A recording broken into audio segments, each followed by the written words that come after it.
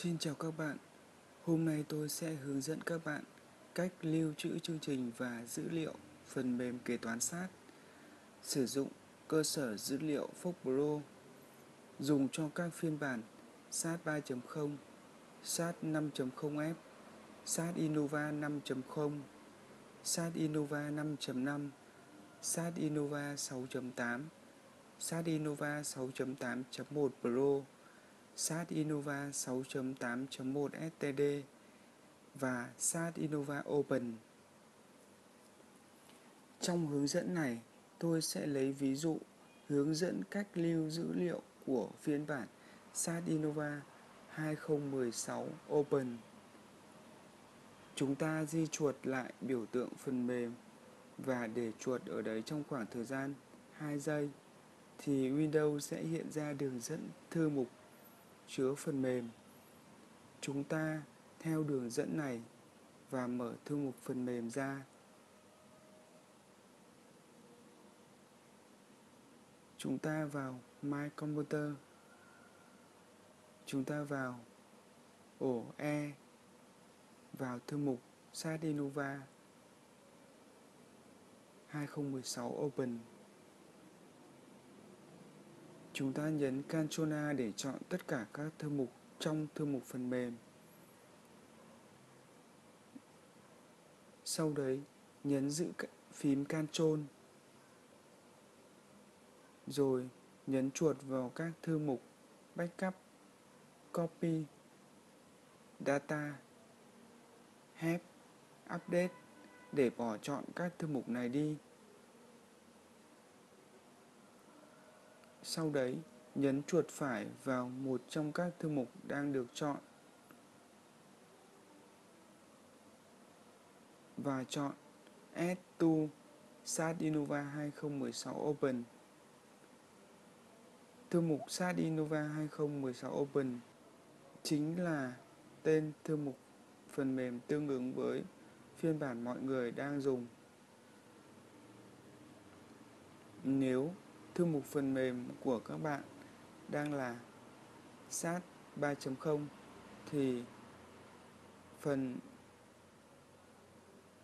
Add to sẽ là Add to SAS 3.0.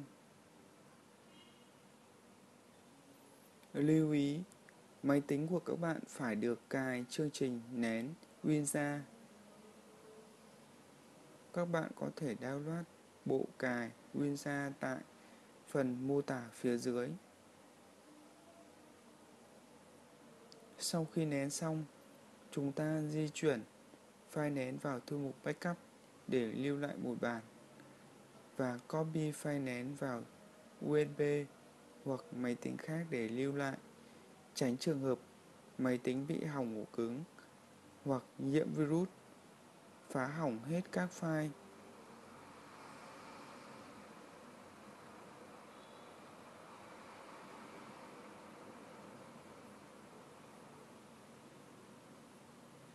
Trong trường hợp các bạn đã lưu file mà virus phá hỏng các file hoặc ổ cứng bị hỏng thì có thể khôi phục lại dữ liệu phần mềm từ file vừa backup.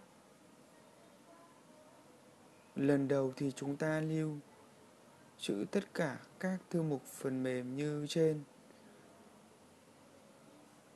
Nhưng các lần tiếp theo, chúng ta chỉ cần lưu 3 file trong thư mục phần mềm khi chúng ta chạy backup tự động. Đó là 3 file SIS, DBF, COD. 3 file này sẽ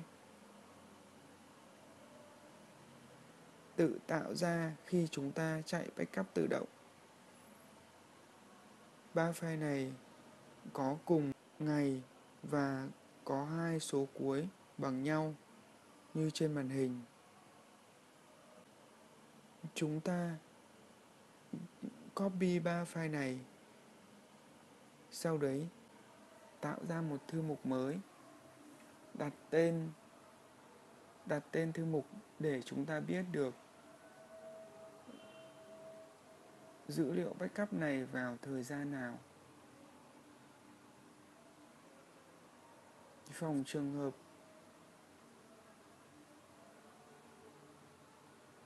máy tính hỏng hoặc bị virus phá hỏng file còn có thể khôi phục lại được dữ liệu.